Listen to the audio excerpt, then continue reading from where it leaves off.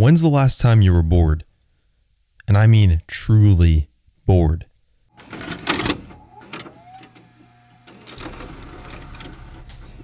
A boredom that affects your daily routine. A boredom that, quite frankly, takes the fun out of life.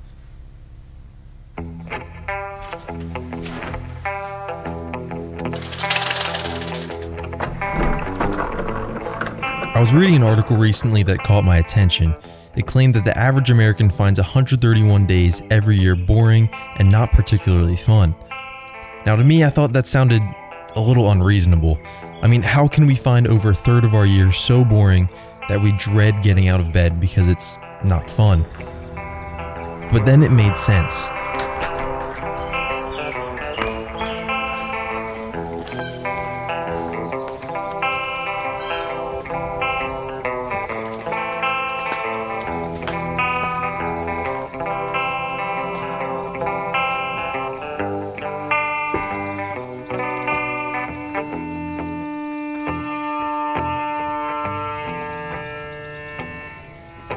We might spend our days doing something hard and unenjoyable at times, leading to a very boring and not fun lifestyle.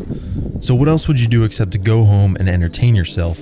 And in 2023, there's an infinite amount of ways to sit down and become consumed. Consumed in an object that requires no interaction, no thoughts, and no work. I mean, it's so easy.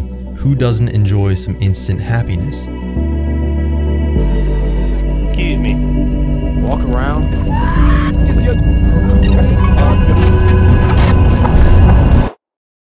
And when you pop back into reality, you are only left with dreams of wanting to live someone else's life.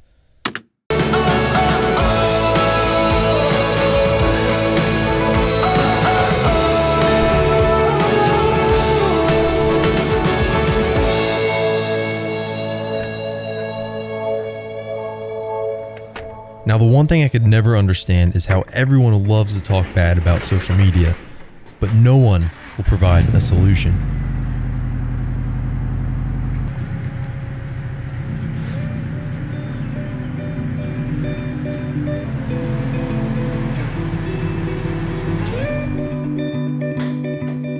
Alright, so I'm sick and tired of driving this stupid Baja.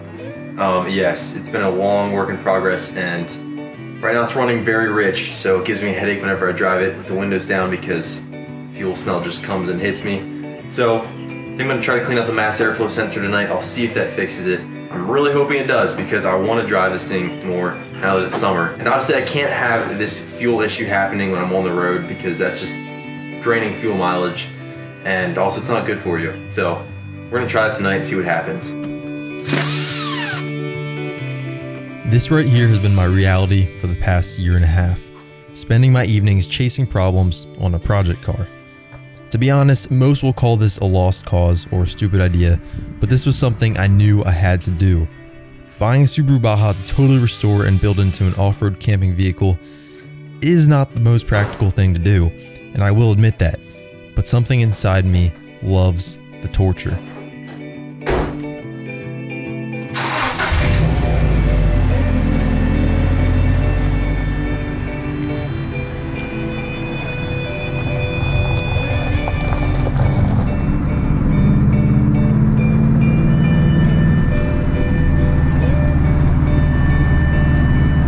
So I took it for a test drive the other night after cleaning the mass airflow sensor, and it seemed fine. I didn't smell any fuel. Now I did notice again a lot of smoke coming out the exhaust. Blue smoke, smells like oil. And I believe that this would be from the turbo. But yeah, I believe when I'm going down the hill, oil runs from the intercooler through the throttle body into the engine. I could be totally wrong. I'm not very mechanically inclined. I know a little bit, but that's what we're gonna find out tonight. If there's oil in the intercooler, then we have another issue, and that's probably the turbo, and that's probably not gonna be my problem. I'm probably gonna send it off to the shop. I'm hoping that this fixes the oil issue because, again, it's another annoying thing. It kinda looks stupid when I'm driving through town and there's just a massive amount of smoke coming out. So let's try to fix that.